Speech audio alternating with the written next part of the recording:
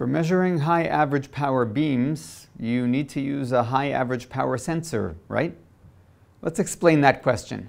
As laser power continues to enter the sensor, the resulting heat has to get removed at least as fast as it keeps coming in. Otherwise, the sensor can overheat and fail. While sensors for measuring a few watts can use conduction, higher power sensors typically use fan or water cooling. Sensors designed for working at multi-kilowatt levels tend to be large and heavy. That's just part of how they manage to dissipate heat at such high rates. And it's unavoidable, right? Well, partly right. There are ways to get away with using lower power sensors to measure higher power beams. The main idea is that we can go above the average power limit for a short time, as long as the overall longer-term average power is still within the limit, so that the sensor won't heat up to the point of damage. Also, of course, the sensor itself needs to have a suitable scale and needs to have been tested and its specifications verified for such powers. Here are 3 practical solutions. 1. Ophir has for many years had a few sensors that are designed for intermittent use.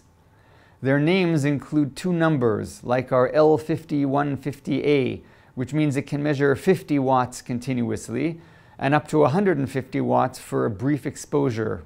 2.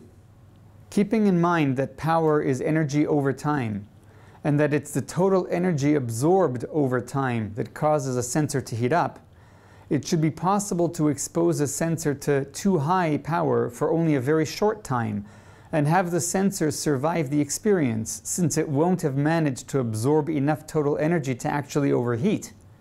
It can't measure power directly this way, since a short exposure might need to be on the order of a fraction of a second, and a thermal sensor's response time is itself a few seconds. However, a thermal sensor in energy mode can treat that short exposure as if it were just one single shot pulse and measure the energy of that pulse. Divide the energy by the known pulse width, and that gives the power during the pulse. For example, the moderate power L4150A has a 4 kilojoule energy scale, as do several other such sensors.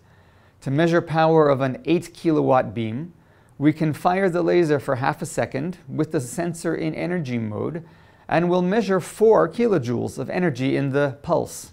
Divide that by half a second, and that gives the 8 kilowatts beam power. Of course, we then need to wait for the sensor to cool back down before repeating, but in many applications that's perfectly okay. 3. If you have the Ophir Star Bright meter, you can do what we just described automatically with any power sensor using Starbright's pulsed power function. That's demonstrated in one of the Starbright video segments, which you can see using the link below. Contact Ophir directly or via your local Ophir representative to see how we can help you with your application.